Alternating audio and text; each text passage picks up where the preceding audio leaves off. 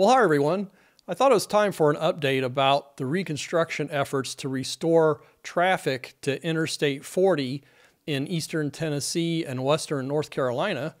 First, I want to thank everyone who contributed super thanks or simply watched and commented on the most recent video I did on this. As I indicated, I was going to donate all the YouTube proceeds generated by that video to a charity in North Carolina, which I did just to send over $350 to Samaritan's Purse. So thanks again, everyone. Now we can see from this current road closure map in North Carolina that there's still extensive roadway outages throughout the region. Here's a warning from the North Carolina DOT website. Limited truck routes and potentially hazardous road conditions in areas impacted by Helene. I-40 and I-26 are closed near the Tennessee border. Vehicles under 30 feet may use roads marked with truck closures on the map. Trucks over 30 feet should not use roads marked as truck closures and follow the routing for trucks over 30 feet. Hazardous, limited supplies, and traffic delays remain in the affected areas. Obey all signs and barricades. So we can see this line of road closure indicators. This is along I-40 next to the Pigeon River. So I'll mark that area here. Now, as a reminder, the reason why these several miles of roadway are closed south of the Tennessee line in western North Carolina is the tremendous flooding that occurred from the aftermath of Hurricane Helene passing through the region. This was at the end of September 2024. So you can see there's very steep valley walls through this stretch of I-40 next to the Pigeon River. And the river enlarged and increased velocity such that it scoured the embankment fill. And there was a loss of roadway section there. So fortunately, nobody went into the void. But you just see the extensive damage that was done. Now this is a stretch of US Route 74 where the road was damaged. This is east of this I-40 area. I'm just going to show a short video segment showing the force of this water. Now I want to thank a viewer who alerted me to this story, and it's in response to a lot of people saying that they have thought the FEMA response has been inadequate or ineffective in large swaths of the impacted area. Here's an example headline, what I'm referring to here. So the New York Post has this exclusive article, and I'll have a link to this article in the description because I think it's great. But the headline here is West Virginia boys, as they're being called, move a literal mountain to build a road so Helene victims can finally return home. Nothing short of miraculous. So these are a group of coal miners from West Virginia that brought in equipment, came into the area, and went to work. So they're clearing out a huge landslide area. I'll quote from this article, blue-collar workers prevailed over bureaucracy in Hurricane Helene ravaged North Carolina by rebuilding a highway at breakneck speed on their own terms, allowing residents to finally return home. So coal miners from West Virginia, whom locals have lovingly dubbed the West Virginia Boys, moved a mountain in just 3 days to reopen a 2.7-mile stretch of Highway 64 between Bat Cave and Chimney Rock washed away by Helene. So I think they are clearing landslide debris as well as placing new fill, replacement fill. So let's just show you this area of Chimney Rock. It's east of this I-40 mess. You can see the stretch that is now open. So this is the stretch that they restored. Although the article says Highway 64, Google Maps would indicate it's a section of 74, although it says alternate 74. So I'm not sure if that's a dual designation there for that roadway. But clearly there's a new section that's been reopened in the stretch between those two cities. So that has to be it.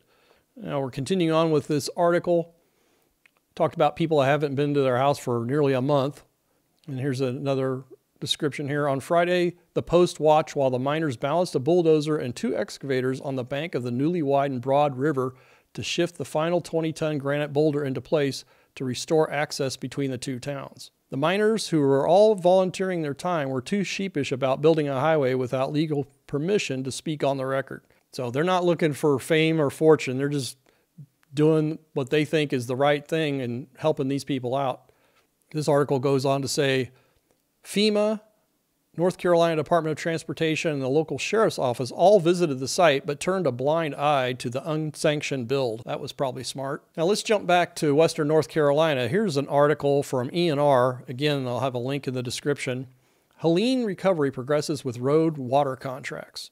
The captions here says the North Carolina Department of Transportation has awarded an initial $10 million contract to shore up Interstate 40 following damage from Hurricane Helene September 27th.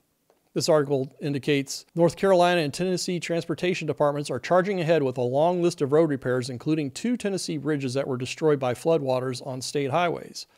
In Tennessee, the state's first progressive design build PDB contract was awarded October 2nd to Kiewit Infrastructure South to expedite the replacement of 2 bridges destroyed by floodwaters.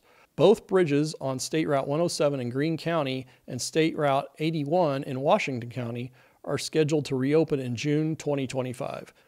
So I'll show you these areas on the map. Here's a website for Kiewit. The Tennessee Department of Transportation notes that its utilization of the PDB method, also used by Florida Department of Transportation in its project to rebuild Sanibel Causeway following Hurricane Ian, is made possible by the state's Transportation Modernization Act. Survey and design are underway, as is site cleanup and removal of bridge pieces in the right-of-way.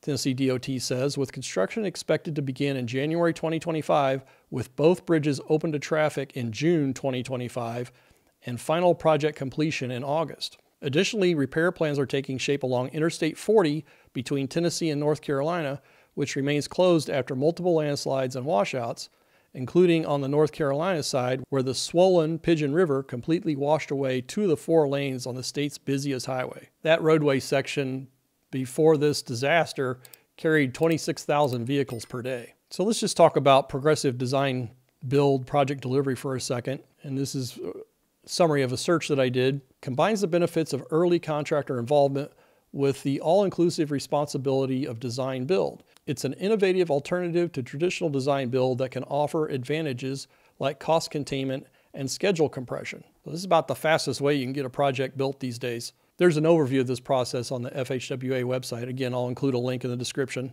Here's an article from Citizen Times.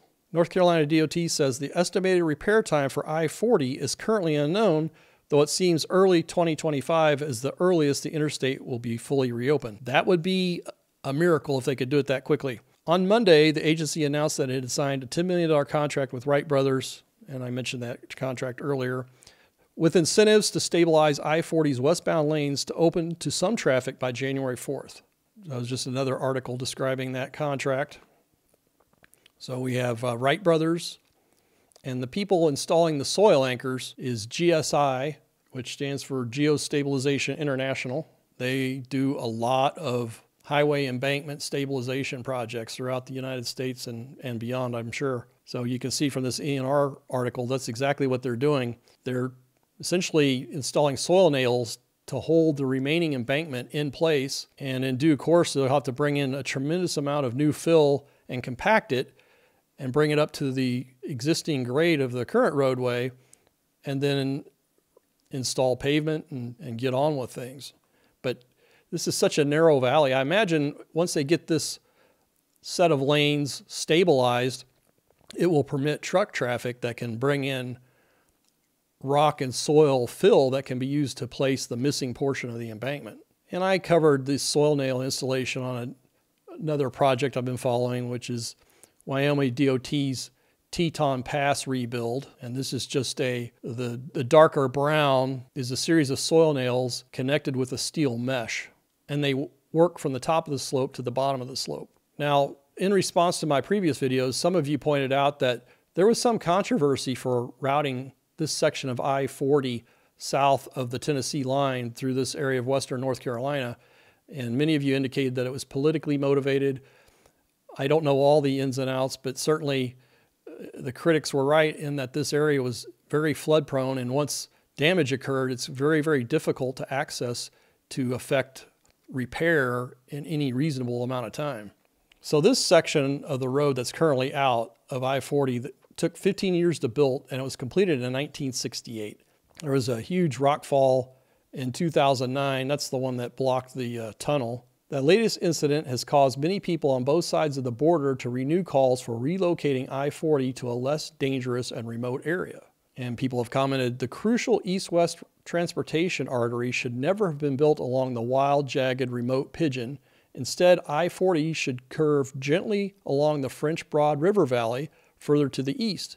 Yes, that river also flooded in Hurricane Helene, but its valley is wider, its elevation lower, and its slope more gradual, making the route into Tennessee far more accessible and repairs easier. It's time to reroute vital I-40 more sensibly along the French Broad. So they may have excellent points there, although the focus is going to be to restore the functionality of that highway where it currently sits, and then long-term perhaps they'll look at doing something that's less vulnerable to these types of events. Here's an area of the French Broad River that they're speaking of.